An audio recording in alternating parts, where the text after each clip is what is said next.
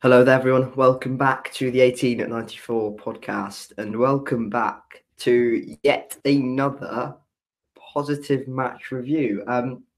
Did we talk about the whole game? I don't think we did we? In detail, we didn't do. We didn't do a match No, review. I did it with Lawrence, You but did yeah, it. you Yeah, also. yeah. Sorry about that. Uh, I would make a good excuse, but I actually can't remember what the excuse was. So I'll remember later in the podcast. Yeah, we're here after Bristol City's. Yeah, it was all right, wasn't it? It's an all right performance. It was okay. No, we absolutely smashed Watford 4-1 at Vicarage Road yesterday. And yeah, we are very, very happy. Matiss is in the Christmas spirit. I've got my City scarf on me, but I'm not wearing it because it looks stupid. More than I already do. Matiss, how are you doing? And how was your Christmas? Because, yeah, that was good. I'm absolutely buzzing. I mean, to go on away day when we haven't won in our last six, which I was actually surprised about. I didn't know. And to go into that match and come out 4-1 victory. What a late Christmas present that is. I mean, had a lovely Christmas, and then we get our third 3 wins on the bounce, which is the first time in over 3 years in the league. So I mean, it was just to be there as well. I haven't seen a lot of great games to the matches I've been to this season. I think the only other win I've seen is Millwall away. So it was nice to get a confident, like just an absolute battering, and it was brilliant. We just played brilliantly, and we completely deserved it. And all the goals were good. And just overall brilliant performance. And how much a couple weeks can change in the Christmas period, because we were I think 7 points off going into Sunderland. Then we beat 2 6th place sides when we were facing them, and then a side who in their last 13 have only lost twice, and those are against the top two, Ipswich and Leicester. So I mean, they've been in some good form as well. So it wasn't an easy game going into it. I'm not getting excited at all. No, I'm not getting carried away. Yeah, we'll go into the lineup. I have to admit, first of all, I didn't watch the game, so Matiss will take charge of this one. You can call me a plastic, you can call me a day trip. I don't really care. Whatever you want. To be honest, the words plastic and Bristol Bristol City does. Yeah, it's like. It's like calling someone rich, but when they live in a tent, it's like no, it doesn't work. Anyway, that analogy doesn't work either. It was Max in goal, Tanner, Dickey, Viner, Prince in back four, Joe Williams in midfield. So no Matty James, Taylor Garden Hickman, and Jason Knight, who took the captain's armband in place of Joe, in place of Matty James, and the lack of Andy Vyman. And starting 11, Mehmeti, Conway, and Sykes, the same front three. They started against Hull, and did they start against Sunderland? Probably did. What were your thoughts? One change, James out, the captain, for Joe Williams. Yeah, I mean, I kind of had to figure out when I got in, because it took bloody ages to get in. They have one little stand in the Watford away, and there's one guy getting all the tickets because it's pay on the day. So it's a massive queue. Just got in for the first 10 seconds, but I think in that midfield three with Matty, you can kind of interchange them a bit, because they are quite they have similar roles, Williams and James. So I didn't mind the change. Williams has been pretty good when he's played, so it wasn't too fast. And then I think the front three now, Mehmeti after his goal as well, especially, he's going to have a lot of confidence. And then the rest of the field is pretty settled down. But Williams coming in, not too fast to move it around. And then we also still had Naki obviously on the bench coming back, and then some youngsters and just the normal bench. This was the Watford lineup, as it appears. It was Ben Hamer in goal, back four of Ryan Andrews, Wesley Hoyt, who helped us quite a lot, Francisco Sierralta, Jamal Lewis, who was absolutely terrible. By the way, he was actually ripped to shreds by Mark Sykes from what I saw. Jake Livermore, Edo Kembe, so I can start talking about him for that third Bristol City goal. Ishmael Kone, Yesser Spria, who was good. Ken Sema, who was pocketed by George Tanner, and Mileta Jarajevic, who was just awful. And it's a good Watford team, by the way. I know I've just said all of that, but really, they're a good side, especially at Vicarage Road. They've made that a tough place to go to. And we've rocked up there, you know, as a team who they probably, if Watford want to get in the playoffs, they should be beating us. Let's be honest about it. But if we want to get into the playoffs, we have to be getting something at Watford. We've rocked up there, and I think it was one of the boys on the for a Bristol City podcast I saw. I listened to earlier today, and that's a good listen, by the way. You should check them out. And they said for the first time in a while, Bristol City rocked up. It's a tough away game. It's a tough place to go to, and we had that belief about us that we could really go and win, and not this kind of, I'll take a point here. I just don't want to lose here. Just take a point and run. And then that kind of mentality normally doesn't get you many points away from home. It might get you the odd win here and there, might get you the odd point, but it doesn't really bode well. Do you agree with that? I think that we had that real belief that from the off we could really go and win here. Yeah, I think it's all about the attitude and kind of the behavior from the players and how they go into the game. And I think don't start with the behavior from you as well, Manning, and now you saying the word behaviors. I mean, catch me on. He's making some good points, I have to say, and he's to go into the game, like you said, when you play against top sides, if we want to be a top side, then we have to mentally like go into that and saying we can win this game. And from the offset, I thought we had, obviously you always think you have a good chance of winning, but I feel like, I don't know, us fans and people, like, we don't always see us going into a game, especially in a away one, like you said, we're going to get all the 3 points here. We usually say in our predictions, and most people will take a point this in the next 3 games, we'll take 4 or 5 points, but we've got 9 out of 9 in the last 3. So we've changed it around, and now we can go into each game quite confidently, I think. Just think about it. We've got 3 wins out of the last 3, but that's just kind of sunk in. We've beaten Hull, we've beaten Sunderland, we've beaten Watford away. 3 really good sides in this division. We've beaten all back to back. That's just sunk in there. That's quite good. All right, let's talk about the goals then, because there's quite a lot, and a lot of them are for Bristol City. 5 of them, in fact, 4 for City, 1 for Watford, as you probably have guessed. First one is the most. It's kind of the most simple yet most effective form of scoring goals, I suppose, and a very unlikely goal scorer as well. Do you want to talk us through it? Yeah, so I think we get a free kick on the left-hand side. I mean, it took us again like about half an hour to get that first goal. I mean, it happens with every game. We're just settling in. I think Watford had a couple chances. O'Leary had to make a decent save. It came right at him, actually, and then cleared off by It was the Asprilla volley, wasn't it? Yeah, and Asprilla, I have to say, he was very dangerous yesterday, and he did create Watford's goal, which we'll get on to.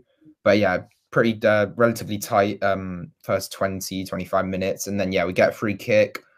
Pring places himself brilliantly, and I think it comes off the head of, it's a Watford player or Viner, maybe, just looking at the replay. I think it's just a clearance.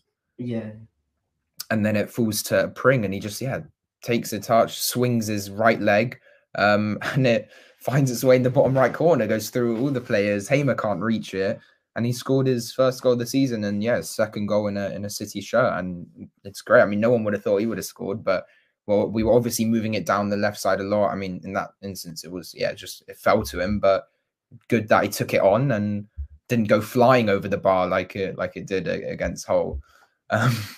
But a brilliant way to open the scoring, and we're already 1-0 up.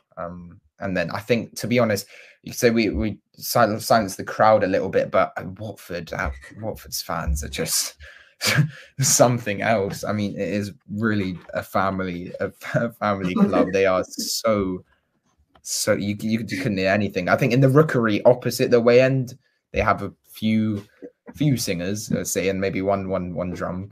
But really, they had nothing to chant about. But yeah, so yeah, 1-0 in 30 minutes, and it was a good start. You can't say anything about home ground. I mean, I can say that we're better than Watford's home ground. I have to say. I trust me. Well, yeah, I'm not sure about that. Well, but at Holland, Sunderland, it was.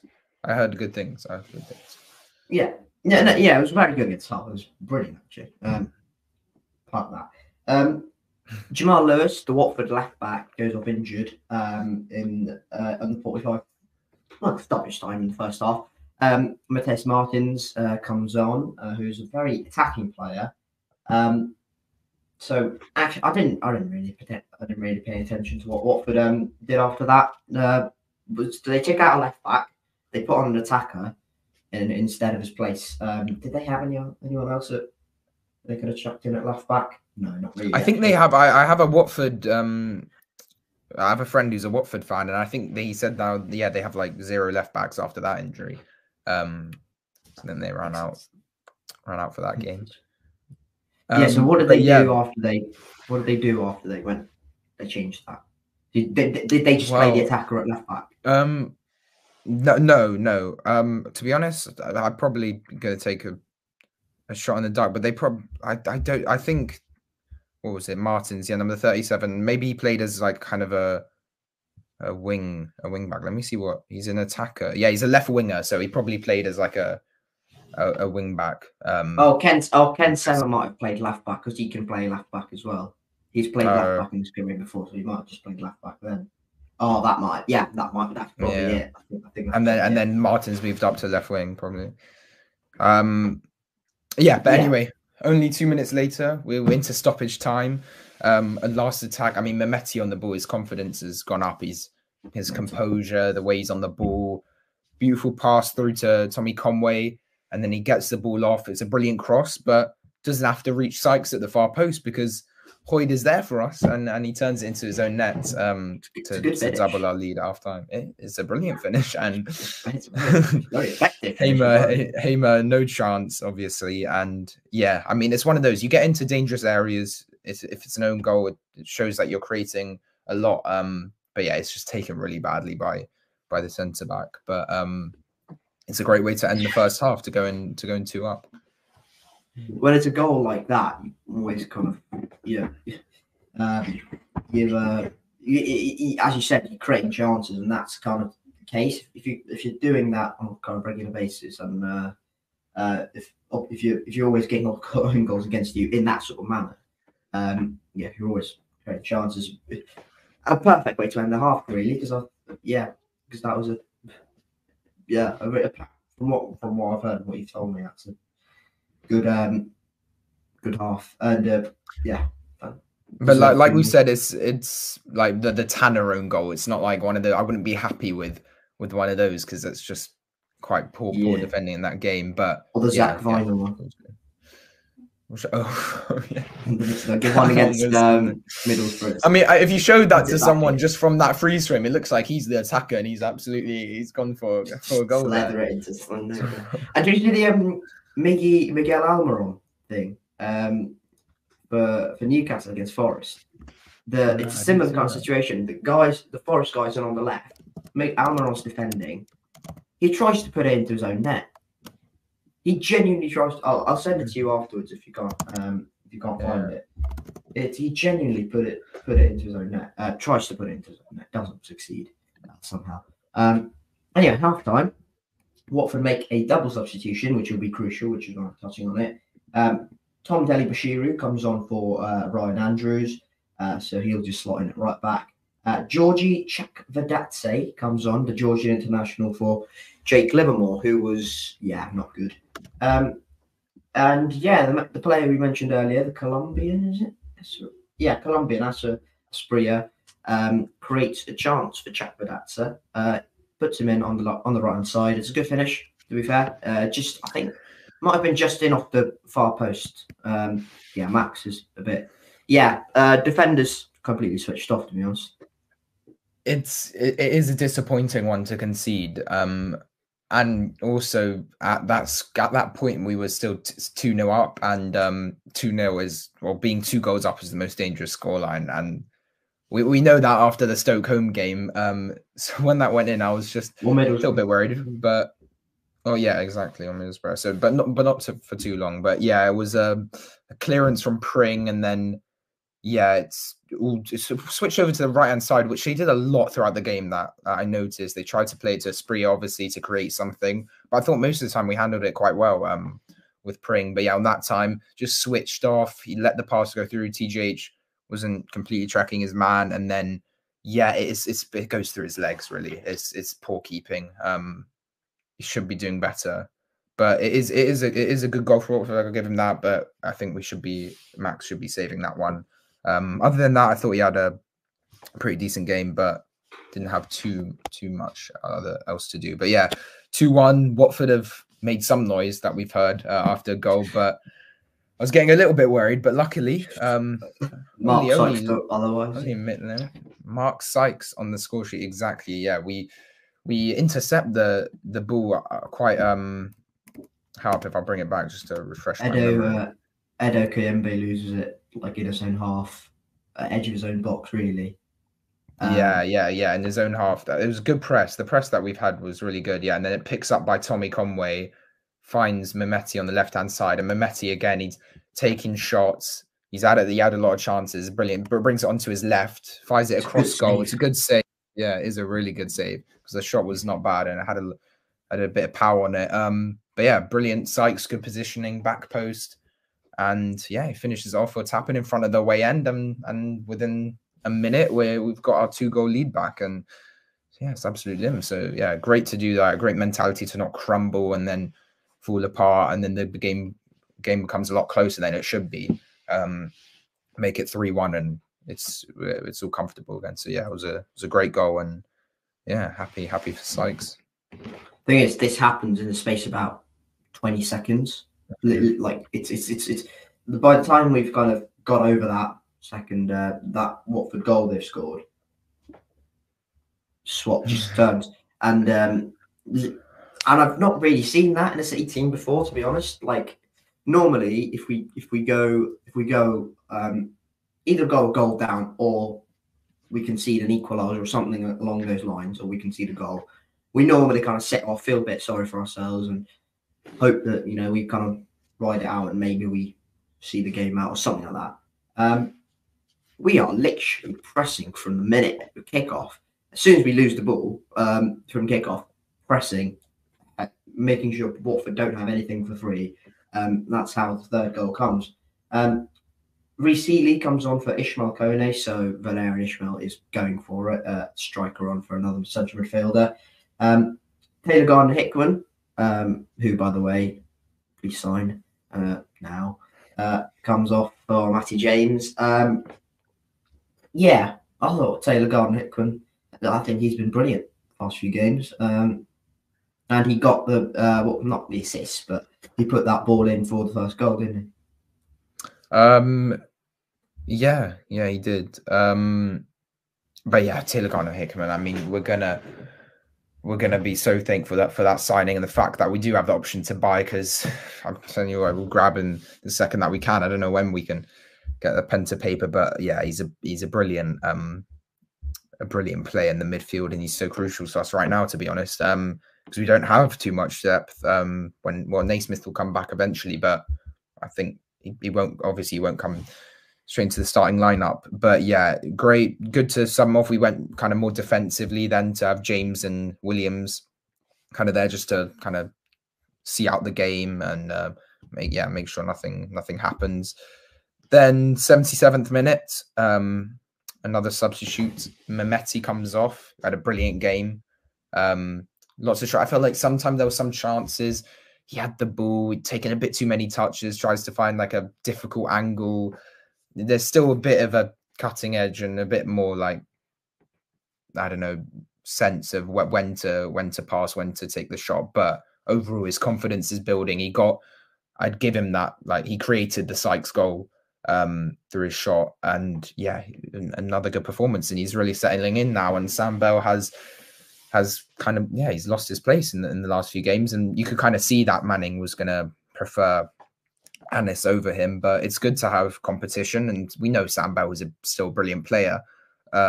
So yeah, it's good that we have some good attackers. But yeah, Vyman comes on, and then also and then 83rd minute, absolute beef. You can see the well, you can't see it. You can hear the goal on my Instagram as I attempted to film it, but apparently the back of someone's head got in the way. So yeah, over on my Instagram, All Bristol Talk, I took some videos of the match. But yeah, do you want to take us through the goal? That pass from Joe Williams is ridiculous. That assist is just magnificent. He gets the ball. I thought it was offside.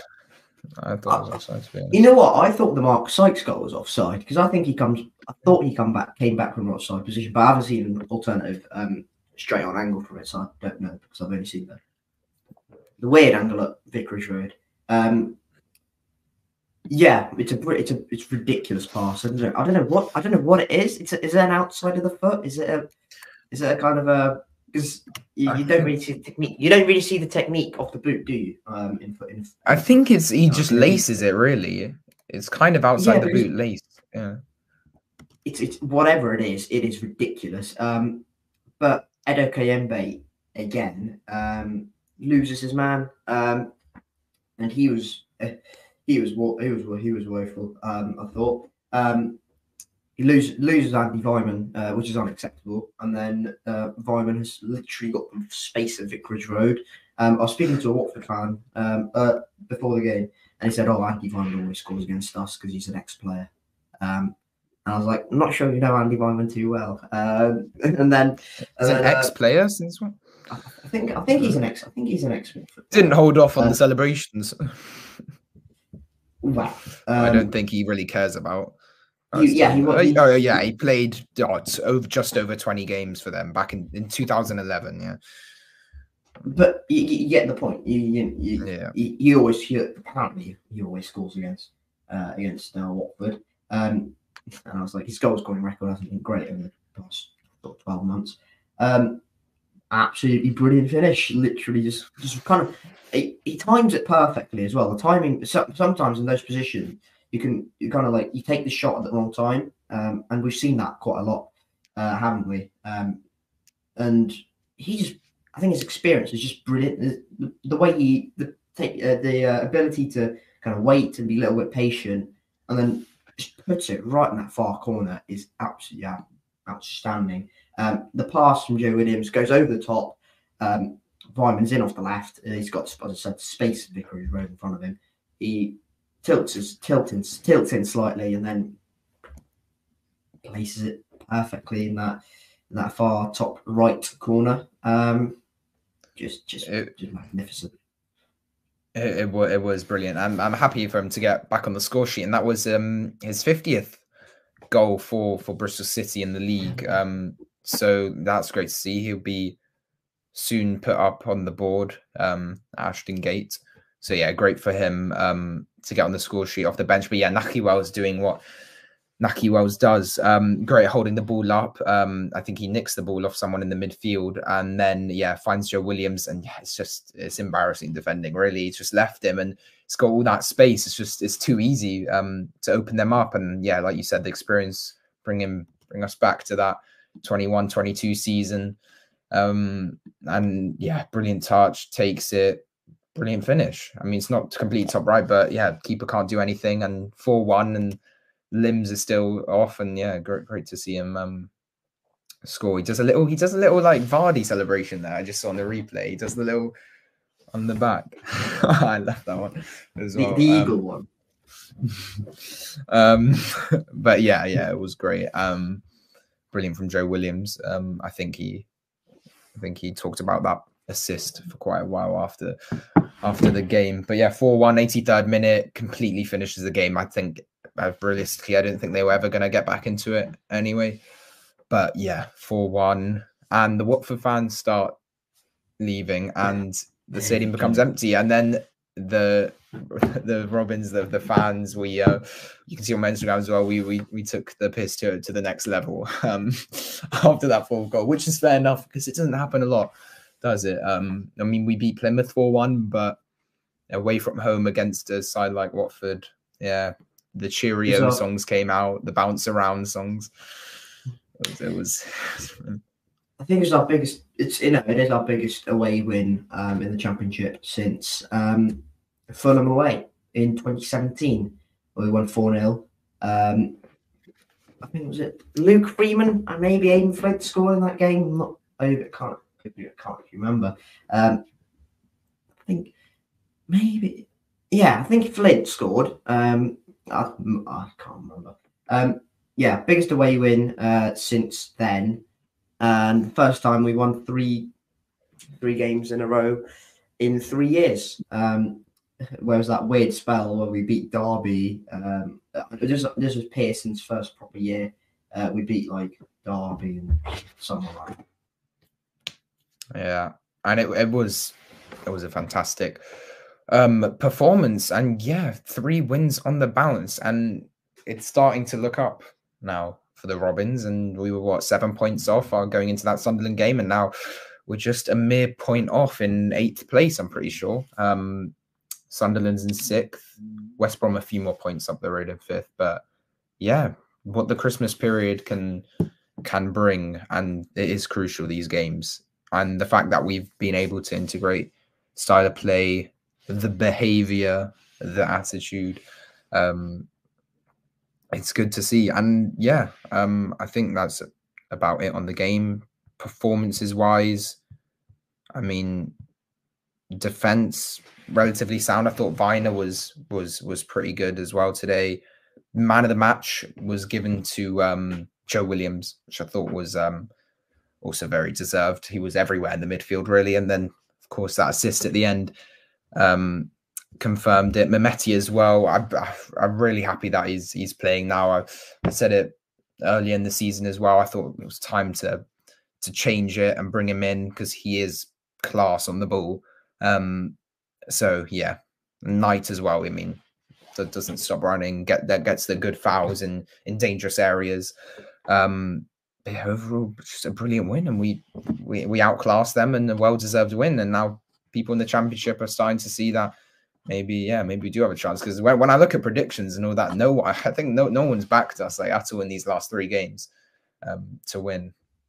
But Birmingham up next. Just to clarify, it was our first time we won 3 back-to-back games since 2020, and it was we beat Huddersfield away, where Jada Silva came on and won us that game. Didn't come on, he won us that game in the last few minutes. Cardiff away, where Chris Martin scored in the first minute or something. And then Derby at home, where Amara Jeju scored quite late on to beat then Wayne Rooney in midfield for Derby. Jason Knight was playing for Derby. Nice. Well, look at us. We're so happy. Who would have thought it? 3 games in a row, 3 wins. Suddenly, all of a sudden, we're very happy, and very happy with Liam Manning. Talking of Liam Manning, got it absolutely spot on yesterday. Tactics were chef's kiss. I thought it was gonna bite us in the back of it after the first time. We kind of knew we were constantly going down that left side. Sykes barely got the ball in the first half.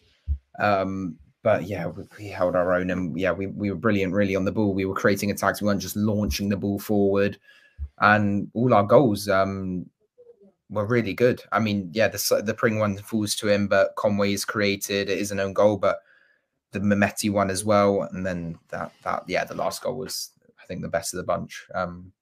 Brilliant assist and a goal. Yeah, thank you very much for once again watching, listening. Follow us on the podcast, Spotify, wherever you are. Subscribe if you're watching this on YouTube. Hit the red button below, and you can be notified whenever we upload by hitting the notification bell as well. And let us know your thoughts on Bristol City's recent game against Watford. the upcoming game against Birmingham and Millwall we just talked about. And yeah, just like to know your thoughts as a fan. How are you feeling at the moment? 3 games, 3 wins. Thank you And very Merry much. Christmas as well to everyone. Hope you had a lovely Christmas. And yeah, thank you very much for tuning in. We'll see you soon. I don't know when. Goodbye. We'll see you soon.